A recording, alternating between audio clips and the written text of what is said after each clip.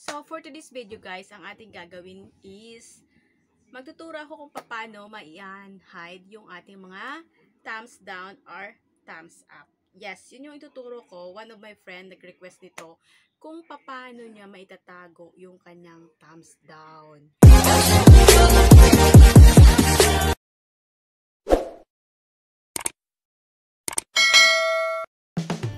So, ngayon guys, simulan na natin. Kung wala pa kayong YouTube Studio, punta muna kayo ng Play Store at i-download nyo po siya. Napaka-importante para sa atin lahat na mga vlogger. Ayan, i-type lang po natin YouTube Studio. Ayan po, sinirkilan ko siya. So, yun po yung ating ina-download.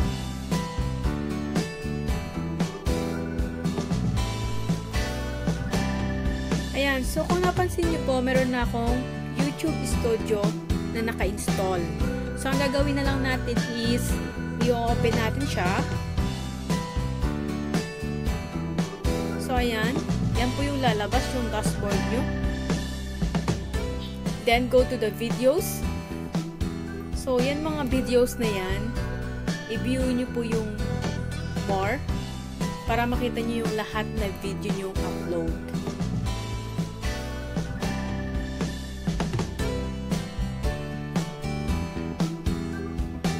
Then, maghahanap po tayo ng like and dislike.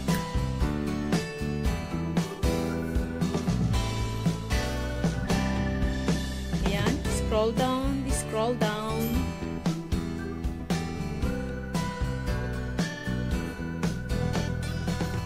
So, parang wala akong dislike dito sa aking uploads ng mga videos. Scroll up natin.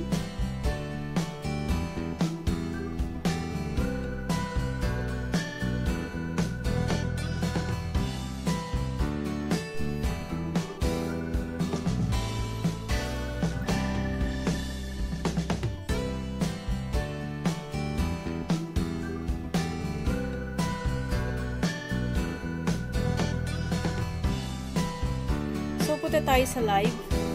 Maghahanap tayo ng dislike and like.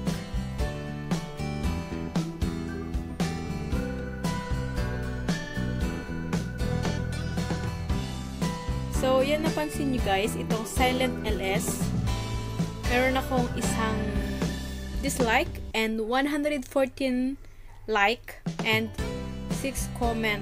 So, meron siyang 9,130 views. So, ito lang yung nag-iisa kong may tubad or dislike.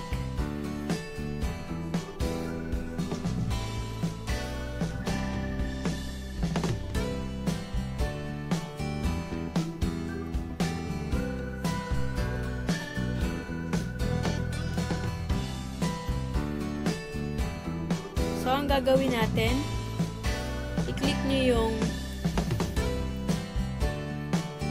Advanced Settings katabi ng Basic Info. So, kung napapansin nyo guys, meron siyang comment, lahat naka-blue. That is means, once may nag-comment sa inyong video or live stream, naka-public po, nakikita nila. And, yung ratings niya, user can view ratings for this video, nakikita rin niya po yung like and dislike. And naka-on rin po yung ating allow and feeding. So, ang gagawin natin, punta tayo ngayon sa user can view ratings for this video. So, yan. Naka-turn on siya ngayon, kailangan natin i-turn off. Kailangan maging white siya. So, click mo siya, going to left.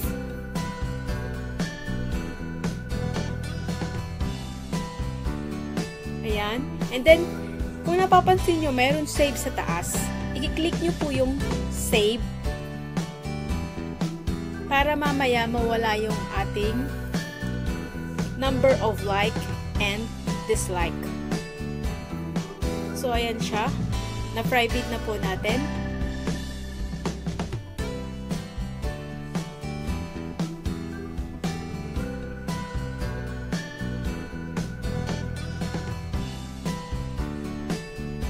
So, ngayon guys, pupunta tayo ngayon sa YouTube. napapansin nyo sa taas, mayroon siyang parang lapis, tapos may share, and then sa right side, meron siyang YouTube. I-click nyo lang po siya.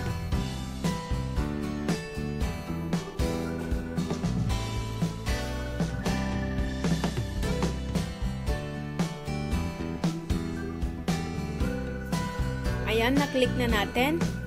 And let's see kung na-change na yung ating dislike and like. Kung makikita mo pa yung count of number of like or dislike.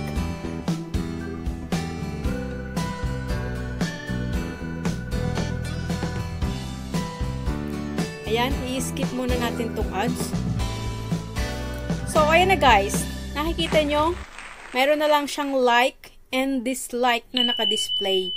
So, hindi na siya makikita kung ilan yung like, ilan yung dislike. So, ganun lang siya kasimple, mga lalabs.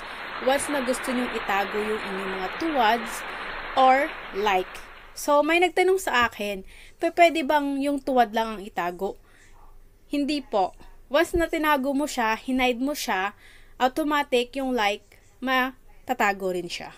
So, that is guys. So, ganun lang siya guys. Hopefully, may natutunan po tayo ng basic tutorial from LTD. So, ganun lang siya kasimple kung paano natin may tatago yung ating mga dislike or like. Thank you so much for watching. Bye!